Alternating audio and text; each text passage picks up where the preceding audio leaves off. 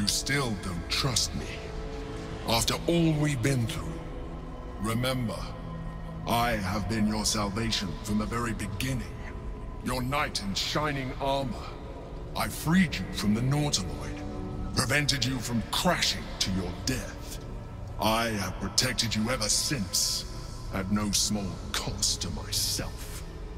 I came to you as a leader, but I did not shy away from showing you vulnerability. I needed you as much as you needed me. I was not above recognizing this. When you discovered my true identity, I did not flinch from the truth. I never lied to you, not once. I am just like you. We have the same enemy, the same story. I encouraged you to fulfill your potential, all while protecting you from harm. And when you saw what I truly am, you did not reject me. You enjoyed me. Now I ask you for the last time to trust me. Release the Netherstones to me.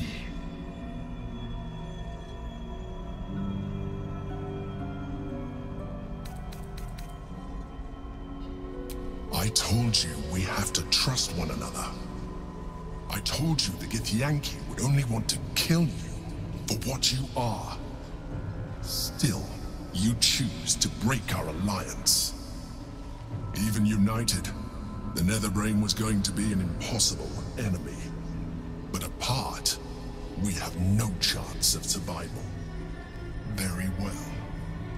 Since you will not work with me, you work against me. You leave me no option but to join the Netherbrain.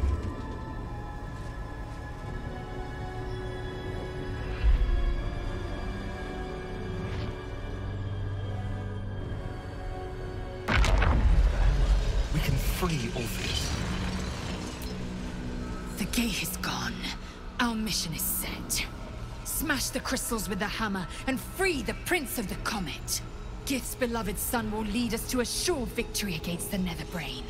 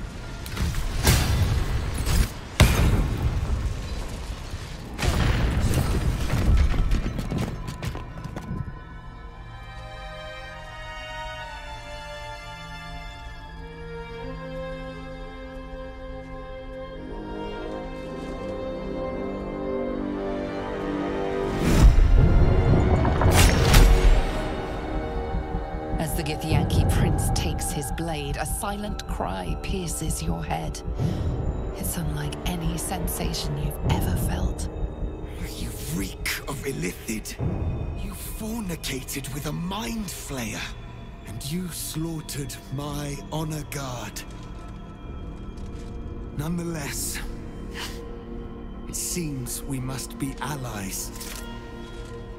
Your Majesty, the Prince of the Comet, Gith's true heir. It is an honor. Do not patronize me. You rejected the illithid when it no longer suited your needs. No doubt you freed me because it suits you now. I will neither forgive nor forget your abuse of my powers.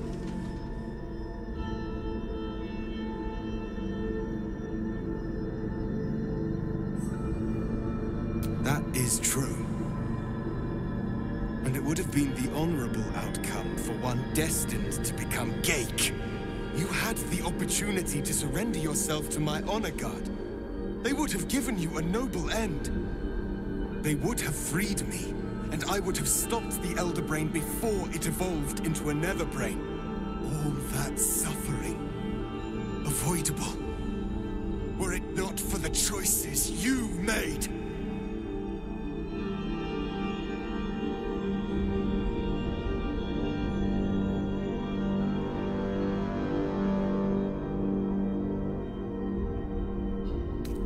In this, we are aligned. I am obliged to overlook your transgressions. We will destroy the Netherbrain together, and put a stop to this nascent empire before it expands into the stars.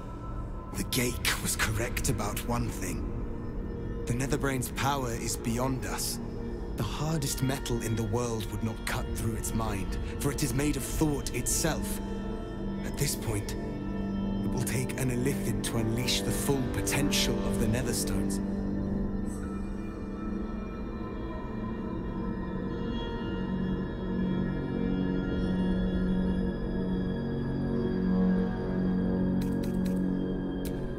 Wait.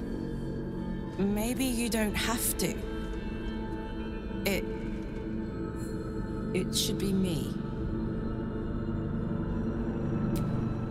I'm dying. My heart feels like a live grenade. Gonna blow any minute. You still have a life to live. I don't. If this is the end for me, let me be the motherfucker who saved the world.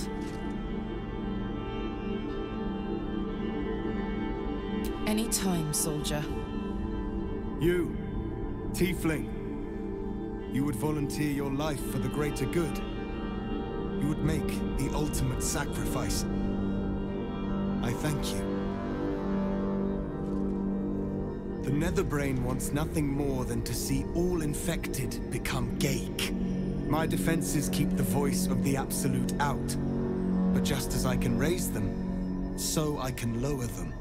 I will allow the voice of the Absolute in. Once it reaches you, it will order you to transform. It will only take a moment. And once you are a Mind Flayer, I will fold you under my protection once more. You will be the savior of empires. Not least, my own. With the withdrawal of Orpheus's power, Karlach's mind is rushed with the full force of the Netherbrain. The fabric of her being is torn apart and reformed in an agonizing process that is over too soon.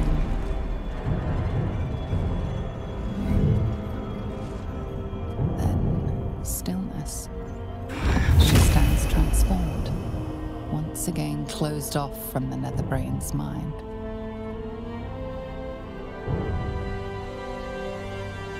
My people will remember you, Tiefling. The rebel Illithid who stood beside their reborn prince and ended the Grand Design. Let us return now to the city and follow the path of the Netherbrain.